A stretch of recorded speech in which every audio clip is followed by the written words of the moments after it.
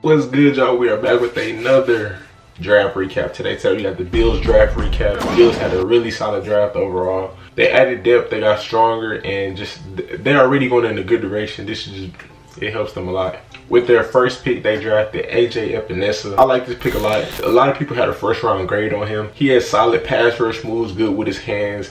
Pretty quick for his size. He's like 6'6", 270, and he has a really nice bull rush. He's pretty versatile. I saw him drop into coverage a couple times, which is crazy because how big he is. Like, that's weird.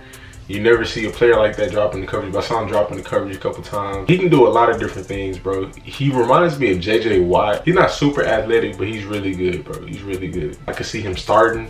He gonna have to compete for sure, but it's a good pick. Next in the third round, they drafted Zack from Utah. This dude is, bro, he cold, bro. He is cold. He a beast. I thought a little bit of Marshawn Lynch, but I see like some Alfred Morris, like prime Alfred Morris when he was like with the Redskins. A little Chris Carson, bro, but he's nice, bro.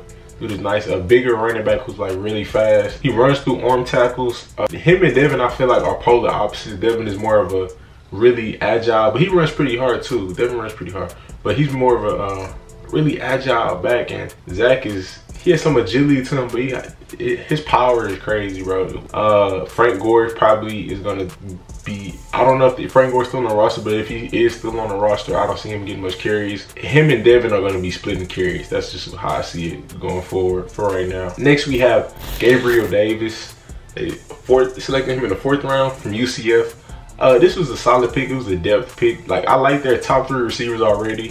So I don't see anybody starting over Cole Beasley, Stephon Diggs, or John Brown. So, I mean, I feel like this was just a pick for competition, but he's nice. He's fast. Well, I'll say this, he plays fast. He ran a 4.5, but on tape, when you like watching his highlights and watching his film, bro, he looks a lot faster. But I mean, it could be the competition he was playing, but I don't know. But he looks a lot faster. He got really solid. He got really nice hops. And like I said, I just feel like it was more of a depth pick because their first three wide receivers are sold up. In a fifth round, they got this was kind of a steal. They got Jake Fromm from Georgia.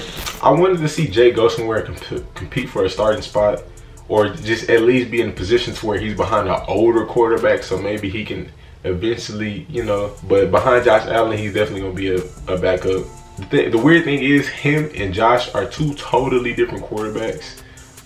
So I'm curious to see how he would actually play in the offense with the starters if Josh was get hurt. Not saying I wish that. I'm curious to see how that would play out. In the sixth round, they drafted a kicker, Tyler Bass. I didn't even know any kickers that got drafted, so that actually kind of threw me off to see that. But if he got drafted, he must be pretty nice. I didn't really watch any film on him just because he's a kicker, but like me, just off of assumption, he got drafted as a kicker, so he must have some talent. I'm looking forward to see what happens with that pick, and I hope it pans out. Next, we got Hodgins. This was a solid pick, another depth pick at receiver. I think they're just trying to add some competition in that receiver room and just see who flourishes, because, like I said, the top three receiver spots are sold up.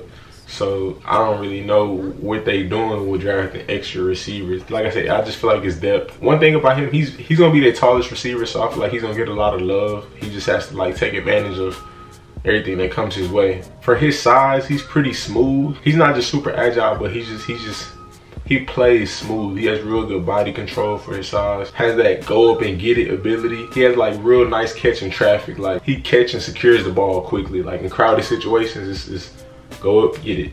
Go up, get it. You know what I mean? Like, just, it brings it in. So the key thing for him would be like just working on his route running and his separation, because like I said, he's not a fast receiver, so that's just gonna be his bread and butter. He's gonna have to like really learn, you know, get separation down packed, because he's not really gonna outrun a lot of DBs. With their seventh pick and last pick, this actually, in my opinion, I like Zack probably the most. Of course, AJ is a dog, but this pick I feel like was a steal, bro. This pick was a steal. Dane Jackson from Pittsburgh, he's solid, bro. He's solid. Man-to-man corner. He can play man. He can play zone. I really like. I watched like probably 3 games of him, and never saw him just get work. Pretty much when he was on the #1 receiver, he did his job. I saw the Clemson game. They played Clemson, I believe, 2 years ago, and he shut it down, bro. I think he only allowed, just on his side, I think he only allowed 1 catch, and he had a pass deflection. Solid corner. He a big hitter for a corner. He hits really hard. Great tackler. Good block shed. And overall, like, I just think the only issue would be speed, because he ran a 4.57, so he's not just a speedster. But I mean, I never really saw him get burnt by anybody. Never really saw him just get done bad, you know. Like, it was one play where I saw Justin Ross snagged on him, but other than that, I mean, like, I didn't, like, just watching film, watching highlights, bro, I really didn't see him just get torched or anything. So overall, I feel like, let me see, AJ's gonna start. Zack Moss. I don't know about Dane starting, but Dane Jackson, that 7th round pick, bro, he is a steal, bro, in my opinion. I feel like starter potential, plus the kicker. So I feel like they got 4 possible starters out of 7 picks, which is really good, and the rest is just depth. Like I said, bro, they had a really solid draft. It's a lot to look forward to. They probably got the division sold up. I'm not gonna say that though, because the Dolphins are a threat. We have to respect them.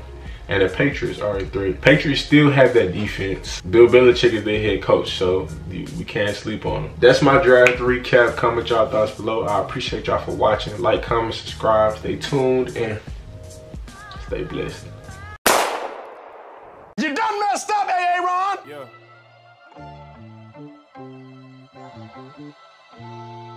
Hey, Hog. Man amongst boys, I walk with the Lord. Gotta be careful what you say, because your tongue is a sword. Why you speaking what I think, and ain't no easy.